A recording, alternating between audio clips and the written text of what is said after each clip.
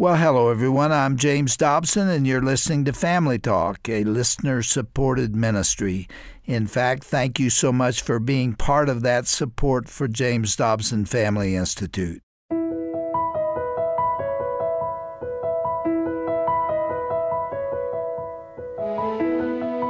Leaving behind a godly legacy is an important challenge you've heard us address many times here on Family Talk. As believers, we are called to instill in future generations God-honoring principles and virtues. And one man who heavily invested biblical values into his family is the late Reverend Billy Graham. Today we're going to hear from one of his grandchildren, Cissie Graham Lynch, who is living proof of Dr. Graham's mindfulness and faithfulness to God. Cissie is the eldest daughter of Franklin Graham. Franklin Graham, of course, is the head of Samaritan's Purse and the Billy Graham Evangelistic Association. Cissie works closely with both ministries as a spokesperson and special projects producer. And in just a moment, she'll talk with Dr. Tim Clinton about her struggles of growing up as a Graham. Cissie will also share how her faith and work have been influenced by her grandfather's life. There's a lot of applicable content to get to, so let's begin. Here now is our host for today's broadcast, Dr. Tim Clinton.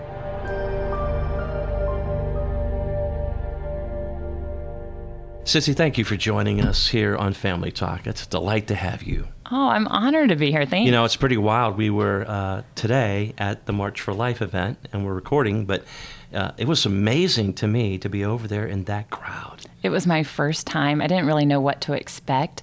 I was overwhelmed by the numbers, but especially the young people there today. It was the young people that shocked me. I mean, there were high schoolers, college kids, young adults everywhere. Yeah, everywhere. The young people, which I realized, like, the future is bright. This is a generation that's raising up a voice of truth and love. They're doing it in a loving and graceful way. It was so peaceful out there today and so loving.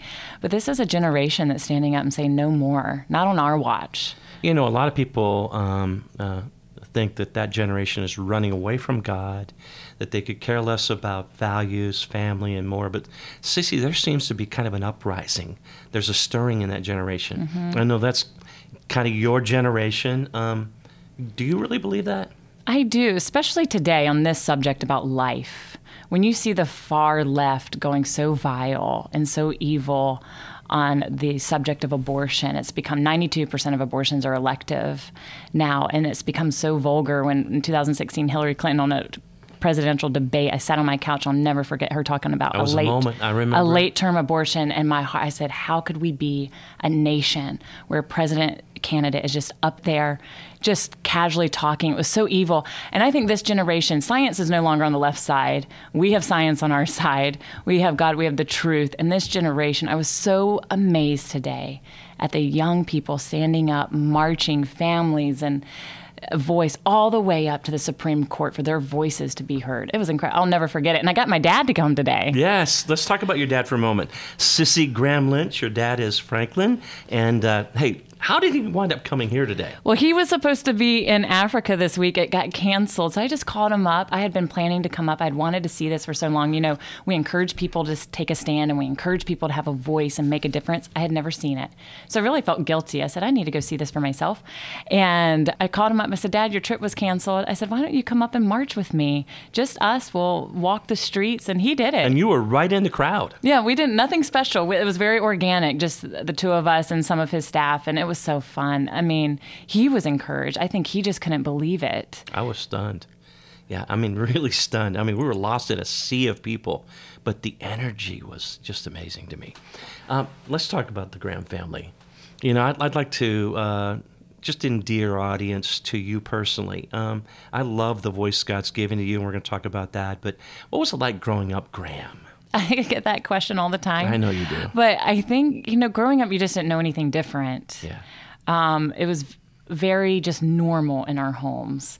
And I can't remember the first time I went to like one of my grandfather's crusades and saw, you know, the vastness of it and think anything different. Because at home, we called him Daddy Bill, and he was just Daddy Bill. And at home, Dad was just Dad.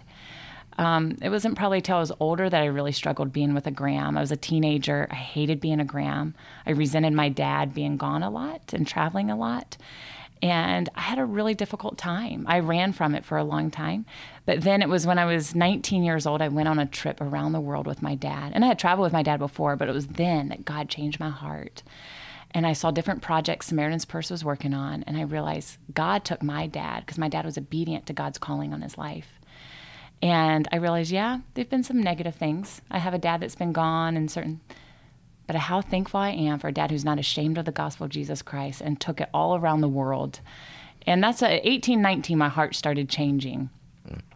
If you follow you and your dad, you know there's a real fondness of your dad toward you. I mean, I know he loves all of his kids, but there are a lot of pictures with you. You guys spend some moments together. I've seen you in the cockpit with your dad on a plane flying through the middle of nowhere. But there's a boldness that has begun to sort of kind of define your life. I mean, you're not afraid to step into moments. You're not afraid to step into issues now. What's feeding some of that? You're a young mom. We're going to talk about all this converging together, but where's that coming from inside of you? That's never been hard for me, but that's because I had a father who set that example before me. I saw a dad that was bold with the gospel, unashamed to stand on biblical truth, no matter what it meant. So for me, I grew up with that. It's maybe in our blood and our bones. It's never been difficult. You know, I was just sharing with you, I was at Liberty University for 2 years. When I transferred to go to a very liberal school, Appalachian State, the first thing the lady said to me was, Miss Liberty. She hated Jerry Falwell Sr. at the time. Yeah. And I had to learn then in college, how am I going to stand on my own? And how am I going to know what I believe and why I believe it? Because my dad wasn't going to be there to defend me. I had to know God's word and be able to stand strong and to be able to have a voice and not back down. Yeah. Cissie, the name Cissie. Is it your name? It's well, that is my name. Yes, it might not Cissie. be my legal name. Mm-hmm. I was named after my mom and my grandmother Jane, but nobody knows that. Day one from the hospital, it's always been Cissie. So your brothers have always called you Cissie, and yes, sir. Everybody. Maybe even as I get older, you know, I've had like my aunt always went by Bunny, and she changed it as she got older to Ruth. But I couldn't ever change my name back to Jane. I love Cissie's who I am. You know, your dad has a place up in Alaska.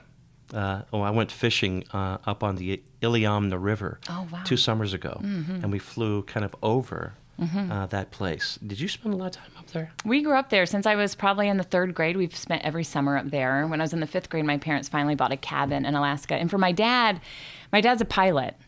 He doesn't play golf or do anything else, but he loves to fly. He learned when he was 18 years old. And I say when my dad flies, that's like his golf course. So when we went to Alaska, Dad could get away from work. We could get away, and it's like he lived on a golf course living in the mountains. But he always took ministry there. We had different ministries throughout villages, building churches. And now we have a program called Operation Heal Our Patriots in Alaska for wounded veterans and their spouses. And you take them up there. They get marriage counseling, spiritual counseling. For 5 days, they get to come up there, all expenses paid. These military marriages, very few of them focus on the marriage of the wounded veteran. And these, instead of husband and wife, they're caretaker and patient. Wow. So we really focus on the spiritual aspect and the marriage. Let's go back to football for a moment. Okay. Appy State. You like football. You met somebody there. His name's Corey. Tell us a little bit about him. Fascinating piece. Appy State. There's that game that's basically recorded in college history where they showed up and beat Michigan. It was the opening game of the season, wasn't it? 2007. It's a long time ago. I don't know if people remember that anymore in Taft. But this gentleman named Corey was involved in the whole deal, wasn't he? Yeah, so my husband, I was at Liberty University, and he was at App State when we first met. So I ended up transferring, fell in love, now we know why you went to Appy State. I know, but you know what? The cool thing is, Corey just got his pilot's license, and he did it through Liberty University. So it's so cool. So now all my brothers went to Liberty at some point. 2 of them graduated. 1 went and then went to West Point. All my sister-in-laws graduated from Liberty. I've gone. Now my husband, Corey, even has some Liberty classes under his belt. Wow. So anyways, but he played football at App State, went on to play in the NFL 6 years, and we now live in Florida with 2 children. But our career in the NFL was it was a sweet time for us. It was a precious time. It's not what you see on TV, and I loved it. We had great Bible studies. He had a back injury that ended his career. Wow. And when you don't end things on your own terms, it's tough. It can be very difficult. Yeah, because you're lost. You figure this is what you're going to do the rest of your life, or it's all you know. Or we knew it wouldn't be the rest being football, but we thought, 10 years, we'll end on our own terms, and it's painful when you have to deal with things. So you work at Samaritan's Purse. And the Billy Graham Evangelistic And Association. BGEA, right? Good job. You got it. That's a mouthful acronym. It is. Cissie, what do you do? What do you do there? So I'm a spokesperson for both ministries. At BGA, I have a podcast called Fearless. And then at Samaritan's Purse, I special projects producer for different projects at different times of the year. And go, right now, depending on my heart, I'm a young mom, and so our maternal child health programs are really important to me, helping other women around the world. But then at BGA is what we're kind of talking about, is having a fearless faith in a compromising culture is really my passion right now. You're listening to Dr. James Dobson's Family Talk. I'm Dr. Tim Clinton, president of the American Association of Christian Counselors and executive director of the James Dobson Family Institute. Our special in-studio guest today, Cissie Graham Lynch, and God has raised her up. She's becoming a strong voice for such a time as this. Cissie, one of the real issues of our day is giving a voice back to the voiceless. We're here at March for Life.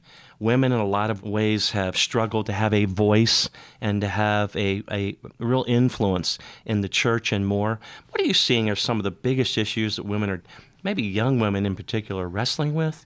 Things that concern you that you think we have got to deal with? I think if I was to look at it with a lot of issues that we're dealing with, one of the roots of it is, as a generation and as a church, as Christians, if we proclaim to be Christians, we don't know God's word. And that's a dangerous place to be in. We don't know what we believe and why we believe it. So how can we take a stand in a society on these issues like abortion and life and our Supreme Court justices and all of these things if we don't know what God's word has to say? We wouldn't be able to stand in confidence. Right. So that's, I think, the number one thing is we don't know God's word. But for young women, I know for me and some of my friends, I think a thing that is sweeping our country is anxiety and depression and fear. Yeah. And we saw in 2019, one of the number one Bible verses Googled was "Be anxious for nothing, but by prayer and petition."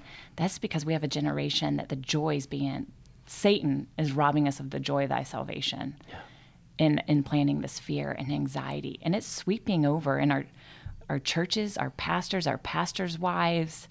And I'm just really coming to terms with that. And for the first time in my life, I struggled with that this past year. And I didn't understand it. So that, I think, is a huge thing in our church right now. I think the pace that we run, the pressures that come in. I was reading a piece recently talking about vertical. We actually, in life, you have the ebb and flow, and they're normal stressors that we deal with. But these vertical things that drop in out of nowhere, that blow up our world, that make it complicated, make it really tough on us. And so trying to deal with that, and you're right, it's easy to get overwhelmed, to get lost, to get disconnected vertically with God, disconnect with those you love the most, to worry about your kids. Am I attached? Am I dialed in like I need to be and more? Cissie, I mean, what do you say through your podcast, Fearless? What do you say to young women? My daughter Megan would say, "Dad, ask her. You know, how does she handle dealing with everything? She works as a dermatologist. She has a little girl. She has a husband she got to take care of. She wants to be a testimony. She works in a non-Christian environment and more." I mean, it's like, what do you do, Dad? Oh, man, that's so hard because everybody's story is so different. And I think for me, for my one thing I've been telling some of my friends, young working moms, it's okay in this world to say no. That if you put too many things on your plate, eventually one thing's going to fall off your plate. Yeah. And I just talked with that with another friend. But these women, say no. Open up your calendar for your family. Put your kids first, especially if you're a working mom, that it's okay to say no. And I've had to say no, and that's hard. I mean, I've been on the road with you guys quite a bit doing things all over the country, and I work for 2 ministries in a different state than I live in. And I have to say goodbye to my kids a lot. But I say no to probably 90% of stuff that come on my desk. Because I have to be able to juggle and do it and balance it. Yeah. So as young moms, we don't have to do it all. And you need to say no to a lot. Cissie, what do you think of the whole social media insanity? I mean, it's crazy. I'm honestly. a millennial. And by the way, your dad, who is unafraid, he's fearless. I mean, seriously, he just goes. You know that? And he's going to say what he wants. And no doubt, I mean, you watch your dad. We all do. We watch Christian leaders. We see what's happening in politics, and we see people coming after each other, even in the body of Christ. I mean, seriously, I mean, how do you You mean the separate ugliness yourself? of social media? Yeah, that's what I'm talking about.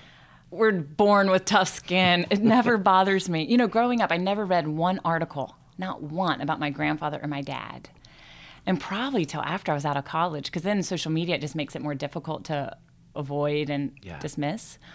And you go on Twitter. I always say, do not go on Twitter at the last thing at night, because you'll go to bed angry and mad. Oh, it'll mess you up. Yeah, you'll be thinking about it all.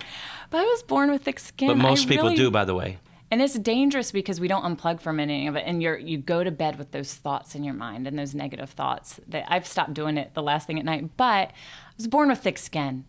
I do what God has called me to do. Franklin Graham is called to do what Franklin Graham, what only God has called him to do. And what he's called Tim Clinton is different. We're to have different voices. Right. In the body of Christ, when we've seen, especially in the last couple years, Christians attacking Christians for political views and this and that, I can honestly say I've never heard my dad criticize another pastor, another ministry, ever. He might have concerns that he shares with, his close group of friends, but never publicly, and not even in front of us kids has he criticized another pastor. He said, if they're not doing something they're supposed to, God will deal with them. He doesn't need Franklin Graham to deal with them. And a lot of times, you and I run with a bunch of different evangelicals, and maybe we've been criticized for some. We do. And my dad also said to me one time, he said, Cissie, we have more in common than we don't. So as Christians, because one time I said, Dad, what about this person? He goes, Cissie, we have more in common than we don't, and that's Jesus. I like that. Cissie, how do you keep yourself plugged in personally, your relationship with the Lord? What is it that keeps you anchored in Him? I know you get all that family influence. I remember when my dad died. It was about 30 days after it. I went up into the mountains, the Blue Ridge Mountains, and I sat down at the Peaks of Otter Lodge by myself. You've been there? I've never been to the lodge, but I used to drive through there. Hey, I sat down in that lodge, and I wrote a letter to my dad. It was kind of a thank you, Dad letter. And I remember wrestling with the Lord there while I was praying, and I was asking myself about the God of my father, okay? And I remember driving down the Peaks of Otter Lodge Hill toward Bedford, Virginia, and it was like God dropped this thought in my mind. Tim, do you worship the God of your father, or is he your God? Okay? And in that moment, it was like God said something to me as I echoed back to him. I said, I worship the God of my father, who is my God. And it was a real defining moment for me, just to remind myself that influence was really significant, and I thank God for it every day. And it was for a reason, so that his God would be my God. Wow. And anchor myself.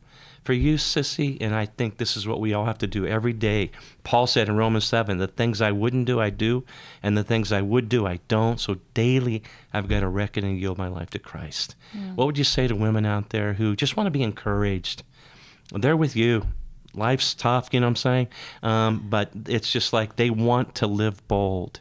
They want to live in the now. They want to know their life matters, and they want to know God loves them and cares for them.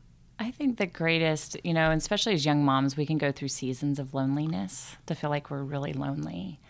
And in those moments, God whispers to me if I'm complaining, like, oh, why didn't my husband do this? Or why doesn't somebody help me out with this? And I realize I'm really lonely, but God is there. And that's truly, he'll whisper and go, Cissie, I'm what you need. And I think we have this vision, too, of what our devotion should be like. I want to wake up. I want it to be ideal, sweet, and quiet, and my coffee, and sitting in a comfortable chair. And in that stage of my life, that's not what it looks like. Yes, a lot of mornings I'll get up before the crack of dawn and be able to have that quiet time with before my kids wake up. It's not always. Sometimes I'm in the carpool line I got 5 minutes of quietness before the kids, and I'm reading it. It's not ideal.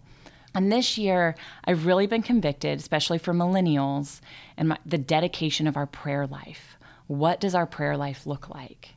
And we can look at Lot and Abraham. Lot was called a righteous man in the New Testament, but there was no record of his prayer life and his conversations with God. Now, Abraham, of course, there was. But what does our prayer life look like? I look at other religions. We look at Islam and their dedicated prayer life 5 times a day and stuff. What are we as Christians? Sometimes we're anxious and we're busy and we're here and we're there. And you might say a quick prayer in the car. Nothing wrong with that. But is it dedicated? Is it disciplined? And that for 2020 has been a challenge for me. My communication with God should be dedicated and disciplined throughout the day. I love that. You have a brand new podcast called Fearless. Tell our audience about the podcast, why you started it, what's the relevance? I mean, why should people be dialing in and listening to that? So this really started burning back in 2016 during the presidential election. Yeah. And I saw evangelicals saying they weren't going to vote. And I said, I've traveled the whole world, and what an honor it is in this country to vote. And we saw what was at stake in 2016. It was 2 polarizing differences our country could go in. And I had examples of godly parents, and I know not everybody does. But how can we take the emotion out of it all and have a conversation as Christians to navigate through this world? And 2016 was obviously polarizing for many people. Oh, yeah. But how do we have these conversations? Because they're not political issues. Abortion's not a political issue. This is a biblical moral issue. And all these other issues about homosexuality and same-sex marriage, these are biblical moral issues as Christians who aren't able to have the conversation because they don't know what God's word says. Yeah. So in Fearless, I want people to have a fearless faith, to be able to stand up strong in a country, be unashamed of the gospel, and have a fearless faith in a compromising culture. And how do we navigate through a culture that's forever shifting and changing, calling us names? Yeah. How can we embolden one another? Yeah. We're fighting the clock. We're almost done here, and what a delightful conversation. Cissie, let me hand it over to you. A final challenging word. I think we share a common concern. We want the church to awaken and to step into this moment. We cannot allow ourselves to be silenced, to be shamed or whatever, and muzzled. It's time to step into the moment and have a voice on these kind of issues. Mm-hmm. And a lot of people are afraid or they're timid. A lot of pastors are silent, but this is not a moment for that. No, it's not. We have been blessed beyond our imagination for the nation that we live in. And it could all come crumbling down if we are silent. And we've looked at history and past in Europe and stuff that the church was silent. We cannot be silent, and we have to stand up. But to be able to stand in confidence, and this is just a conviction of my heart in the last years, these Christians, you got to know God's word, because that's your sword. That's the one you're going to be able to fight the enemy with. And you got to be able to stand on the solid rock of God's word. Yeah. And because this world, it is going to come against us as Christians. We know it. The Bible says it. You are to He's expect a rock of it. offense. You bet. We are to expect it. They came after Jesus. He said they'll come after us. And you know what? Bring it on. That's what I say, is stand strong and let the enemy come. We are going to fight. We're not going to go down silent. Well, God be with us, and what a delight to have this conversation with you. Can't wait to have you back. I know Dr. Dobson sends his regards. He has such an affection for you and your family, your dad, of course, and so much more. Well, thank you, Tim, for having me today.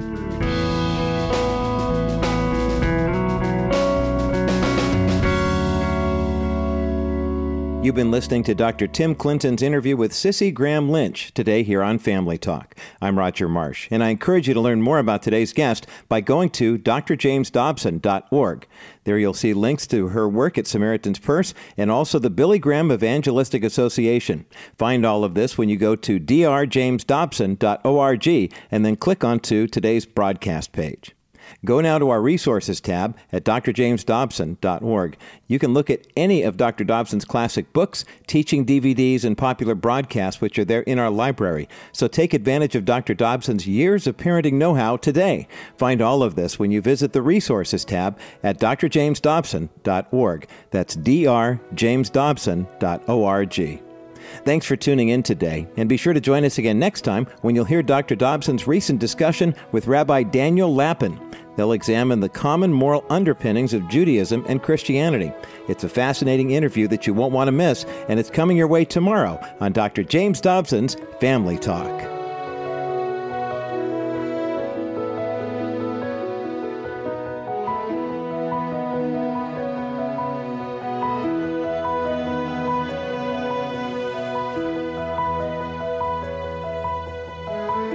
This has been a presentation of the Dr. James Dobson Family Institute.